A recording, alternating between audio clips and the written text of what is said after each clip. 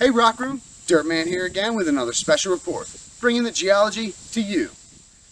Over the last 5 weeks, I've traveled up and down the East Coast, but today I'm returning home, close to where I grew up in Baltimore County, Maryland.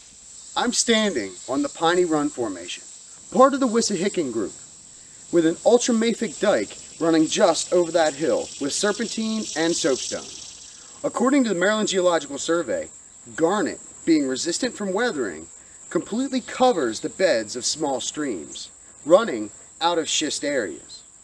I grew up playing in these such streams, just like this one. Wherever you look, these rocks are filled with garnet, still in the schist. It only takes a small shovel and a couple screen pans, and only a scoop to start finding them.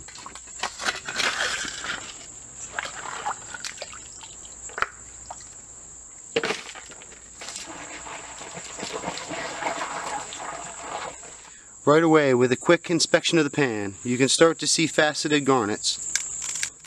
There's lots right in this one handful. And that's what you're going to find here. Lots and lots of garnets, just like that. So here's a good range of what you're going to be looking for. Ones being from about almost a ½ inch to anywhere below a ¼ inch and even smaller. But they'll still be completely terminated.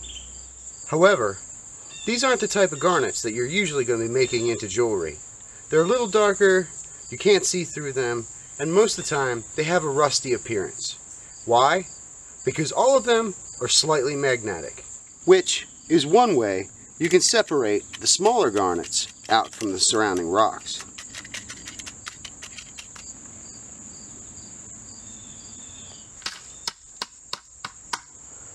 But there's another interesting geological layer just down the stream here. This little cut here that I've been digging over the last couple years is actually what the Maryland Geological Survey refers to as a fine-grained biotite quartzite in masses no thicker than 1 decimeter. And that's what I've found, no bigger than this.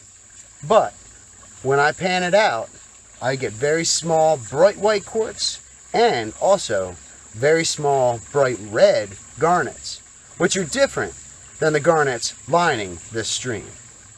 And with a soapstone source so close by, you may just find a Susquehannock Indian artifact, like this carved bowl that I found as a child. I'm Dirtman, and that's my geological report from here in Baltimore County, Maryland. Back to you, Jerry.